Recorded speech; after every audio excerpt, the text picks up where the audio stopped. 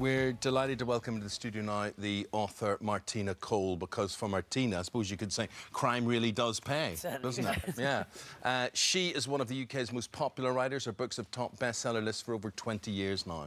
Yeah, one of her books was turned into a gripping drama starring Hollywood hunk Tom Hardy, no less. And her new book, this is her 22nd book. This is a hard-hitting tale of murder and revenge. It's called Get Even. You like a bit of revenge and getting even, don't you? It comes from the old Essex saying, women don't get mad, we get even. So this is about a woman who, she has two men in her life, both of whom have really big secrets. It's about living a lie, really. And through both her marriages, she finds out that she's been living a complete lie. I can't tell you what the secrets of her husbands are, because I'll give the game away on the book. But suffice to say, she does get even.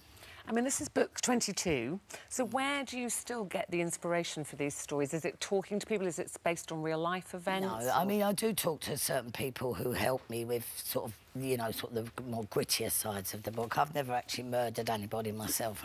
We're glad to hear that. I've never robbed a bank. But I come from that kind of world. I mean, Ryland would know that. He's over there, he'd know that too, because we come from...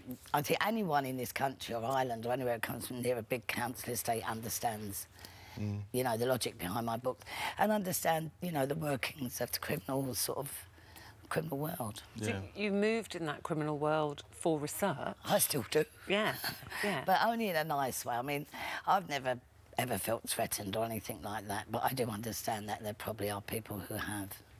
Martina, your story is fascinating when you look at your background, and you were expelled from school. Now, you're expelled from school. My wife always tells me, the first book I ever read or ever really remember... No, not ever read. Well... I said the first naughty book I ever read or heard. Well, how many naughty books do you read?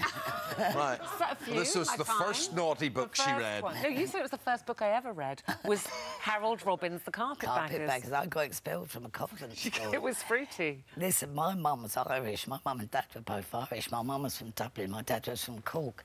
And I can remember my mum going, how the hell does the nun know what that book's about? Because she was fuming. And I like to picture all the nuns sitting there reading Harold Robbins with a drink and a cigarette, you know. And, of course, those days the nuns did smoke. No wonder you got expelled then. I did, yeah. I got expelled twice. Let me ask you about your mum and dad. I know you lost them in quick succession. I lost them just before I was 22, yeah, in 8 months. And that was also before this amazing success that you had, and this transformation in life to who you are and the life that you lead. My biggest heartbreak, I think, is that my mum never saw my daughter. She never saw my daughter, and she never saw my success. She never saw one book published. And she was a real Dubliner as well, because my mum would never have said to me, oh, my God, I'm so proud of you, but she'd have been ringing the neighbours saying, did you see the series now? I was on TV. You know, she was such a thick Dubliner. Do you think your mum or dad could even have believed these books were in you? I don't know. I think my dad would, yeah, my dad would have. I think my mum probably would have been, oh, my God, you know, they're about crime and everything like that. And then she would have just loved the whole concept of it. She was a great mum. She was a lovely lady.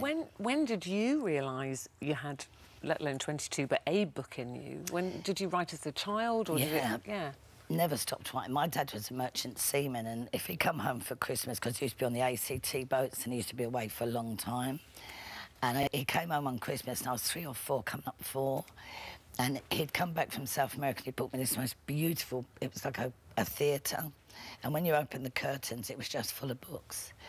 Well, at the same time, my Nanny O'Loughlin had come for the weekend, and she lived with us for 11 years. I mean, you're talking a strong Irish woman here, you know. And she taught us all to read and write before we went to school. She taught us, you know, and the love of books, really. And I've always been a book fanatic, always.